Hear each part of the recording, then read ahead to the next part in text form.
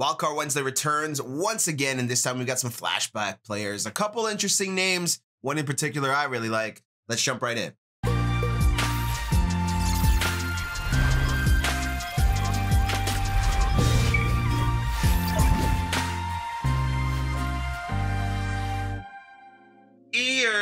What's good, everybody? What's going on? It's your boy Rob, aka Roboto. So flashbacks are out. Wildcard Wednesday has returned with 5 new players to be released in the game today. In fact, they're already in the game, so we'll check them out in a little bit. Also, too, I'm going to take a look at the Super Bowl prep tokens and explain a little bit what all this is and what it means in detail. Well, as far as I understand it, and get some confirmation from the EA streets. But before we jump into all that, just want to let you know that if you are new here, I appreciate you for stopping by. If you'd be so kind as to hit the subscribe button down below, notification bell right next to it. You get notified anytime I'm live with brand new content right here. Also, if you like what you see, thumbs up on the video, thumbs up, thumbs up, thumbs up. It supports me in the video very, very much more than you would know.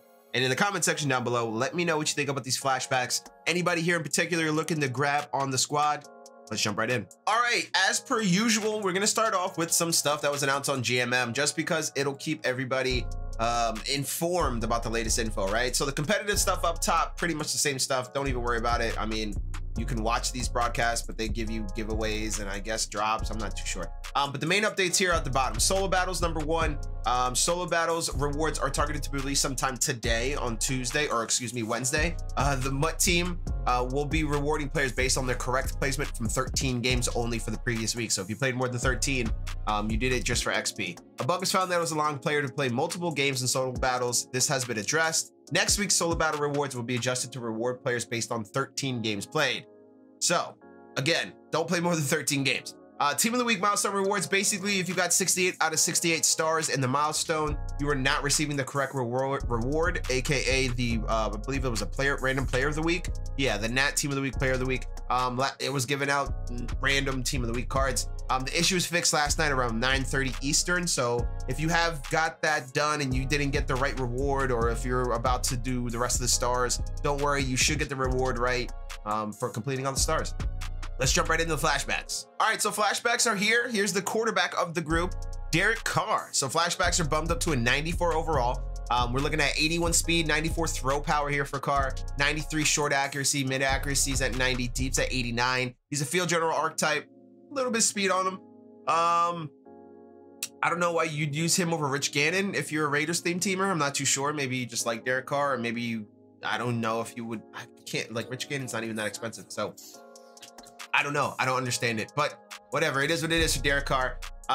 Raiders fans are happy they got a good backup, I guess, now. I'm not too sure. I don't know. I don't know why EA does some of the things they do. Some of the cards it just doesn't make sense to me sometimes. So that's Derek Carr. He was one of the players teased last night out there on the EA Twitter account. The next one up will be my guy, Jason Pierre-Paul.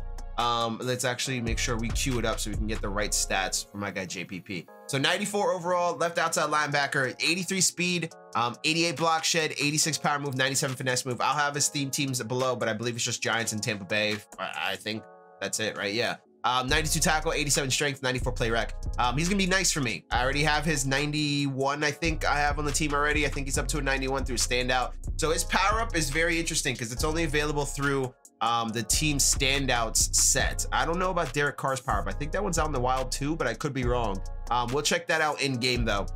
So JPP here, getting a flashbacks card. We'll try to add him to the team today, see if we can get him on the squad, see how he's looking, maybe up to 96, 97. Yannick Ngakoue, I'm pretty sure his power up's out in the wild. I'll throw all his theme teams up here as well, but I think it's just Jaguars Ravens. I think I'm missing somebody there. 85 speed, 90 power move, 97 finesse move, 73 block shed.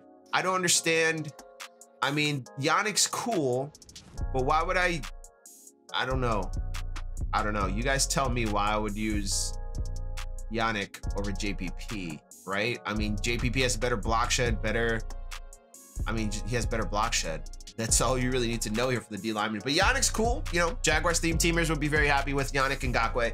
So shouts to him. 85 speed though is also nice. The cards are pretty similar now that I'm looking at them and getting a better thought of it. But Yannick Ngakoue here, speed rusher, right end off the right side there. JPP is going to be off the left side, I believe there. Yeah. Brian Bulaga, 94 overall, excuse me. All of his blocking stats are above 90 except the run block power. Ooh. just, oof, right there, right there, right there. But he'll be chemmed up accordingly if you have him on Packers theme teams, I believe Chargers as well. So Bulaga is there for you if you want to add him to the squad as a right tackle. And the last one of the group, actually, LaMarcus Joyner here, free safety. He gets Rams and somebody else, or no, he doesn't. He doesn't have a power up. As you can see right there, no power up. So there won't be alternate theme chems for him as of right now, I believe. I'll double check and make sure he doesn't have a power up. But 92 speed, 91 man, 94 zone. Pretty solid. Speed's a little low though. I think you'd like to see the speed a little bit higher than what it is, but coverage is there. Hit power's 92, 94 excel. Pretty solid, not bad, pretty solid. Probably the worst one of the bunch though. I mean, the lineman is always gonna hurt people, right? It's always gonna hurt the soul. Probably the last two guys are probably the worst of the whole crew here for flashbacks. Let's jump in the game and see what we can do. One thing I did want to show you guys as well, Yannick Ngakoue, Brian Bulaga's power-ups are out in the wild. The other dude, LaMarcus Joyner, does not have a power-up, but JPP and Derek Carr both have power-ups. Hidden right here in this set is JPP's power-up. As you can see, I've already started to work on it a little bit because I know it's a little pretty penny. But Jason Pierre-Paul set right here. If you've been collecting Team of the Week cards, or if you've been going through and doing the gap pack method, for example, you can go ahead and probably get this done pretty cheap. So that's JPP's power-up is right there. That's the only place it's available as of right now. And Derek Carr also in here, 89 overall team standout.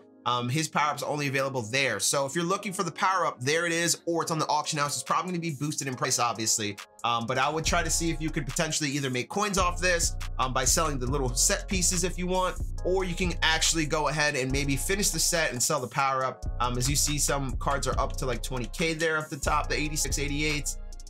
Same thing here, about like 6K. So it could be a nice little power-up to make some coin off of.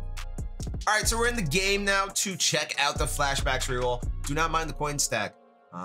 We were trying some things out, and a lot of things did not come out W's for us last night with Team of the Week and such. So all that being said, you come over here to the training store. There's a new reroll, 6,000 training for 89 plus overall flashbacks player. Currently, right now, 6,000 training is going for about 45,000, maybe a little bit more, depending. If you buy 91, it's about 50K on Xbox. 91s are about, yeah, 48K on PlayStation. I'm sure those prices will go up a little bit. I'm not sure who's actually clamoring for these cards, but on this reroll though, if you get an 89, it's a big L. If you get a 90, that's a small L. You're losing about 1,000 training. If you get a 94, big W's. So there's a 90 Amos right off bat. That's 5,000 training. So that's a baby L. 1,000 training though. It's not too bad. Nothing that we're gonna cry about. If we get an 89 though, we're hurting real bad. Yeah, there's an 89 Sue. That's a hurt right there. 6,000 training to get 89, because the 89's training value right now is about 3,600. So you're basically cutting that, yeah, in half. We pretty much got only one more roll here, unless we get a little lucky here. So there's one more roll. Let's see if we can get something really nice here. JPP's the only one we need. Yeah, Tom Brady there. We have another attempt at a roll. Oh man. See if we can get something good here. At least 194 so we can re-roll and keep on going. Nothing, 89. So we're probably, we have one more roll. Let's go. One last roll to save us all. Will it be the one that we need in our lives? No, it is not. It is a Sue. So I would suggest not doing this if you're targeting just 194. I don't think the math works out for you to be able to, you know, do some type of arbitrage or something like that. The odds are probably not in your favor. If we actually go check out the 94 vets on the market. So what I'll say too, last week when we had Wildcard Wednesday return, the cards that came out were kind of very in demand, I guess. We got veterans last week. This week with flashbacks, veterans were kind of pretty high up early on. Flashbacks looks the same. 94's market right now is about 142K. So it's kind of in lockstep with how the market is going for these cards. So I wouldn't pay over 150 for anyone in particular. Bulaga seems a little expensive right now, but it's a lineman type deal. Joyner's probably down there low. Derek Carr is going to be low. JPP might be a little low. Yannick is probably going to be more expensive than Bulaga as well. But just monitor that situation if you're interested in buying those cards. The only way to get them is in packs or in the reroll, okay? So just to check out the rest of the store before we dive into the Super Bowl content, it looks like we got new elite bundles here, nothing crazy. Team of the Week packs also there. There's new game changers. Still got the playoffs pack that refreshes in about 2 days. So get that handled before we get a new crop of playoff content there. In the training store, nothing much has changed. I would recommend right here, Rising Stars, Heavyweights. probably prepare for future weeks for for Wildcard Wednesday players to be added to these, and the training value on those to go up a little bit. Also right here for player of the week, I don't think the recent team of the week, the one that we just got, those cards, I don't know if they're in here. I don't think so, because I tried it yesterday. That was what I was trying yesterday with a lot of my training, and it didn't go well. I didn't get one of them, so I rolled it about 50 times. So yeah, nothing in there that you'd want for this week. All right, one thing too here for this reroll for the flashback player, if you do need training, there are good ratios out there right now to buy training for really cheap. So if you do want to do the reroll, I don't suggest doing it. I just suggest going out and buying the card you want outright. But if you do want to do it, in the description down below, there's going to be a link for a spreadsheet that gives you the best training ratios right now. Myself and my guy Popular Stranger, shouts to my guy Pop, it was his sheet originally, but I just jumped on to add some Xbox prices. But we have Xbox and PlayStation on there. Sorry to all the PC people, but your marketplace is completely screwed, or just in another planet altogether. So if you guys want those best training ratios, it'll be a link in the description down below. With all that being said, the last thing I want to touch on are the Super Bowl tokens here. So if you go over the missions, NFL playoffs, Super Bowl prep week 1, basically you have all these things that you can do to get the Super Bowl prep tokens, right? And the Super Bowl prep token, if you look right here, it says collect 12 and exchange them for an elite Super Bowl player in February. Ends 1/22 at 10 a.m. So that's for this week, right? So there's 2 more days of this for this week 1. There's a week 2 coming this Friday when we get new legends for the Super Bowl legends, and there's a week 3 coming the week after that, okay? So what I'm going to show you here is the Steve Smith set that was taken away, but this is why it's important to take note of this. So the Steve Smith set right here says week 1, week 2, week 3, you put those in and you get Steve Smith, right? So what that tells me is that if you look, the first week of content we got for the playoff stuff, where we got the 95 overall playoffs hero, those guys aren't going in that set, all right? So the first crop, the first week before the wildcard weekend started, that crop of players, those 95s are not going in the set. What that's telling me is that you're gonna need Abraham, whatever legend this week, and the legend in the 3rd week, which comes out on the 29th, you're gonna need those 3 guys for Steve Smith's set when he's available on 1/29, okay? So those 3 guys are there for Steve Smith. That's what you need. For the Super Bowl prep tokens though, that also tells us that we have the rest of this week. We have new refresh on Friday, which is the 2nd week, and the 29th is the 3rd week. So that what that's telling us is that you don't need to sweat out these little Super Bowl tokens, okay? So I know some people don't like to play head-to-head. I know some people don't like to grind out a Super Bowl.